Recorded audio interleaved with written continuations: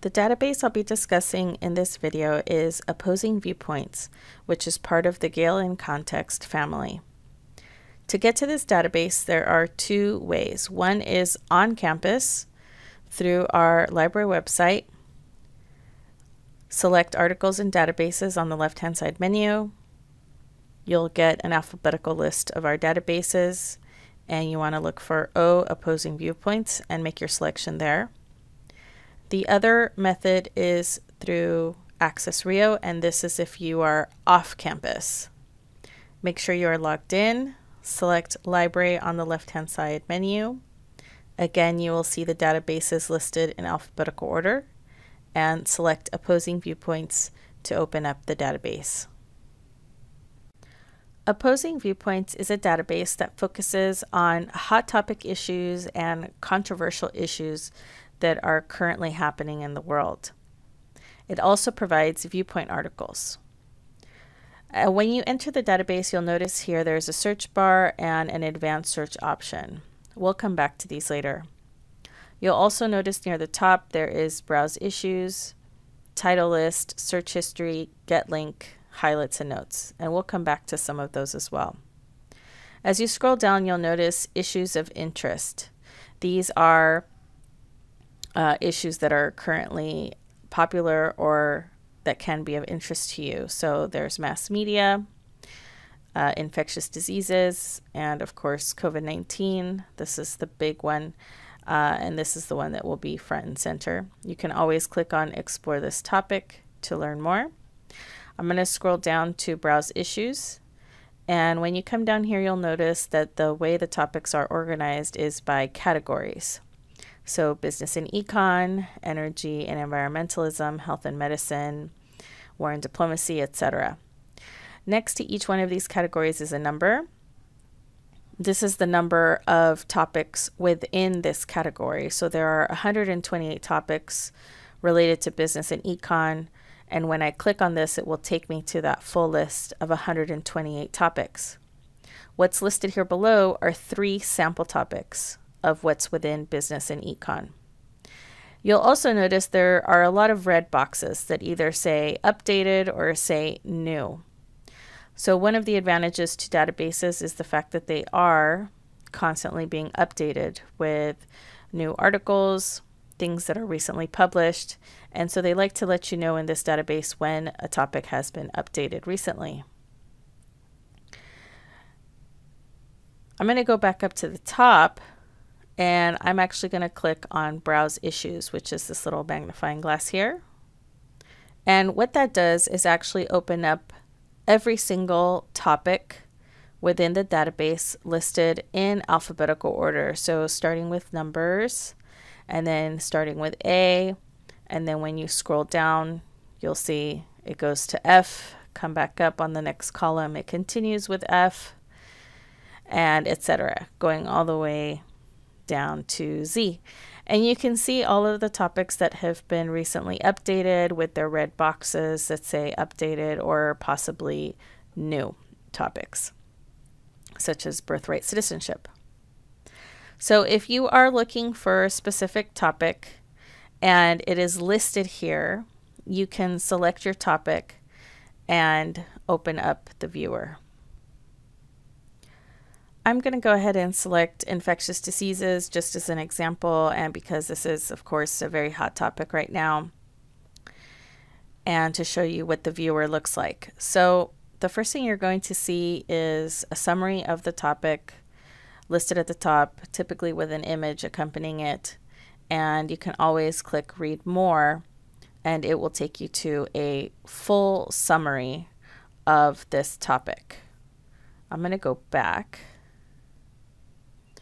because I want to see what article types there are related to this topic.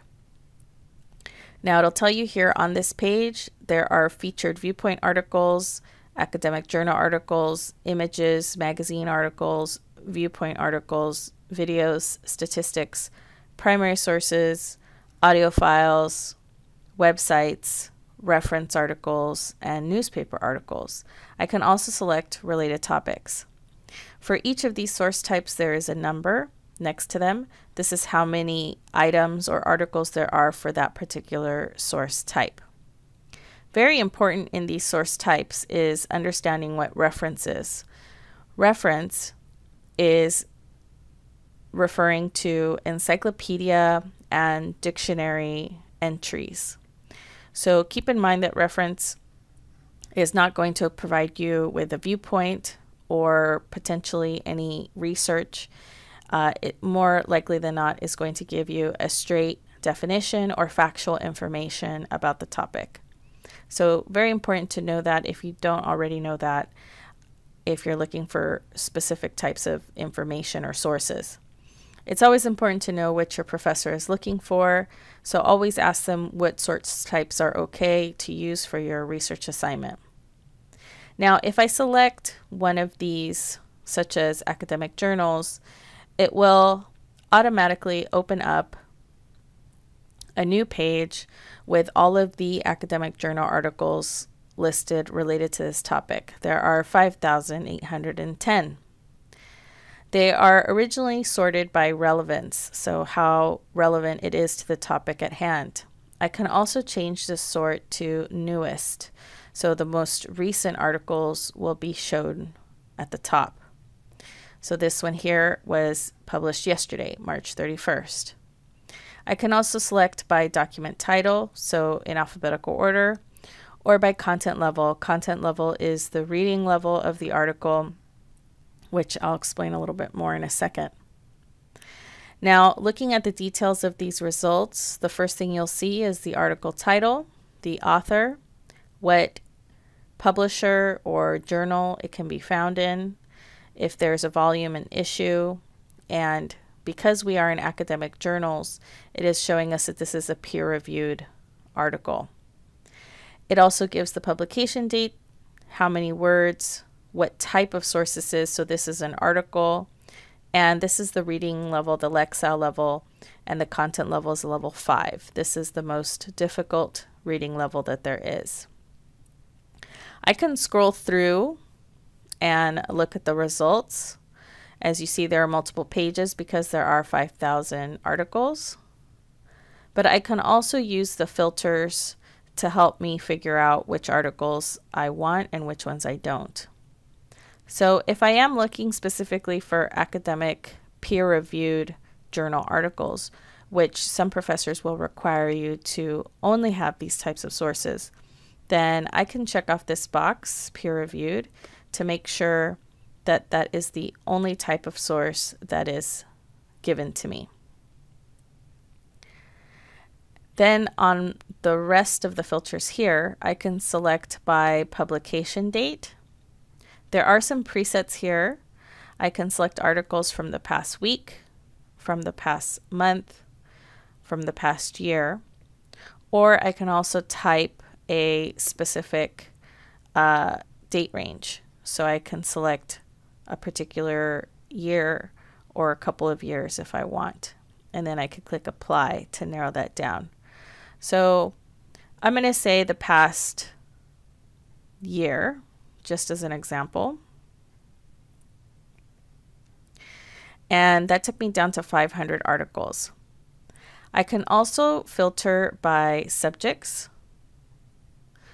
So you'll see here there are many subjects that are listed for this topic, such as medical research, epidemics, infection, influenza, genomics, and there's a number next to them, so those are the number of articles that are directly related to that particular subject. I can select any one of these and it will eliminate everything else. Another filter is document type. So you'll notice that there are different document types in these academic journals. Some of these are articles, but there are other types as well. There are book reviews and overviews and case studies and brief articles or reports and clinical reports. So you always want to make sure you know what type of source you can use for your research. Typically, article is always going to be your safest bet. You never want to use book reviews. Those will never have any significant content for your research. Reports may or may not be useful, depending again on what type of research you're doing and what source type your professor allows. I'm going to go ahead and include them here and click apply. You can also filter by publication title. So this is the publisher of the article. If that matters to you in your research, you can narrow down that way. Also, if you're looking for a particular type of Lexile measure or reading level, you can always select that as well. The reading level is over here with content. So a level 5 is a 1300 Lexile and up. This is the most academic, the highest academic level of reading. A level 1 would be the most basic. And if you wanted to search within the articles a particular keyword, you could do that as well. And now it's just a matter of looking through your results and selecting an article.